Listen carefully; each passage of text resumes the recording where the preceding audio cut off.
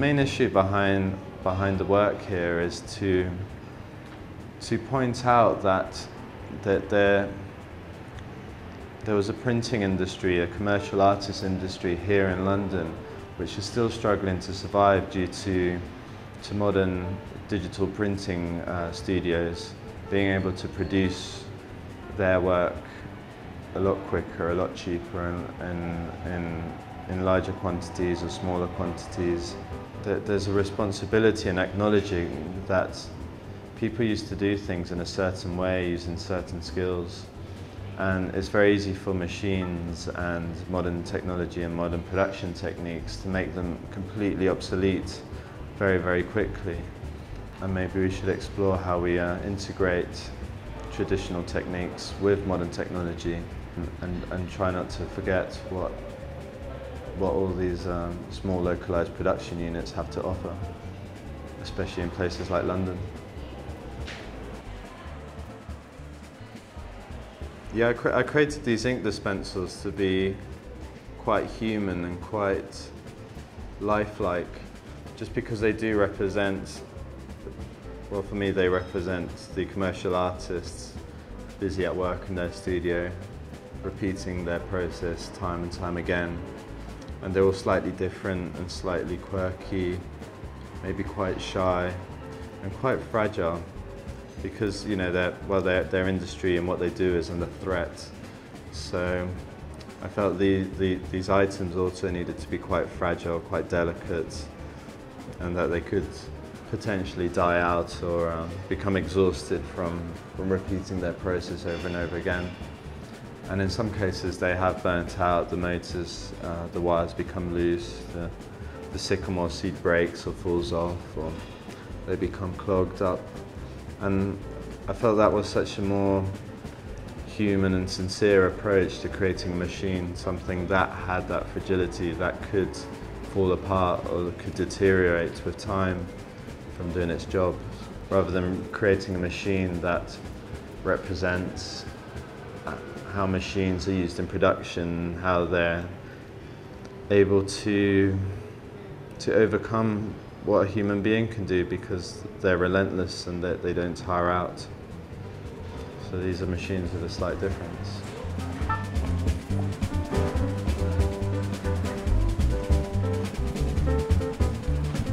I was particularly fond of the aesthetic of ink splatters,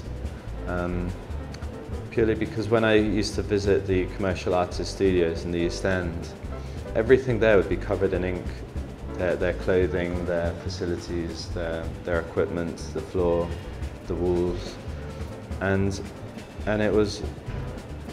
it's quite easy to think of that as the residue, the detritus, the unwanted part of a process, not necessarily something that they tried to do, but something that came as a consequence of what they were doing, which is beautiful in its own right. It's the ink splattering collected over the years, over their furniture, over their equipment, and what they were wearing. It's very romantic.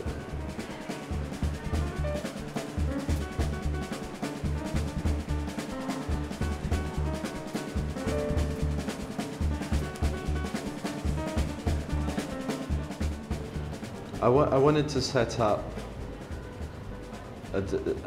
not just a gallery here in Covent Garden, but also a place for me to design, to produce, to manufacture and to distribute and ultimately sell items. So since the 10 days I've been here, I've been developing different ideas on how I can use the machines to produce things and to see what I could do with my time here and the materials I have, just to just open up to different ideas and different uses of the technique, and not be afraid to demonstrate that to the people passing by, because we're usually as creatives we're quite shy and we just wait for the final item to be produced and then we display it to the outside world. But I think it's important to make people understand how much effort and how much failure goes into behind the success of an object. So it's quite nice that they see that side of the procedure.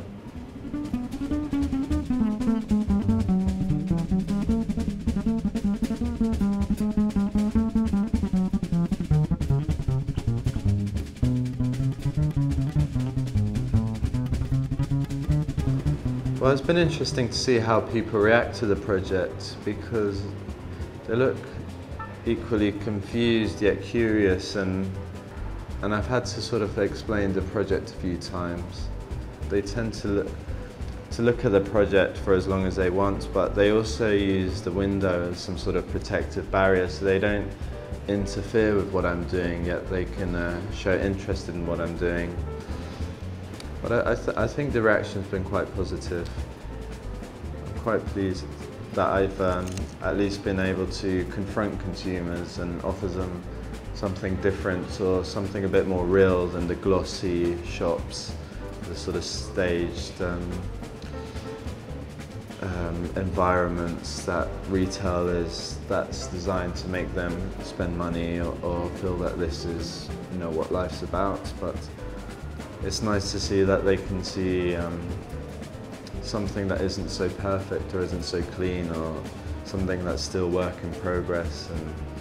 is being made and does require some difficulty.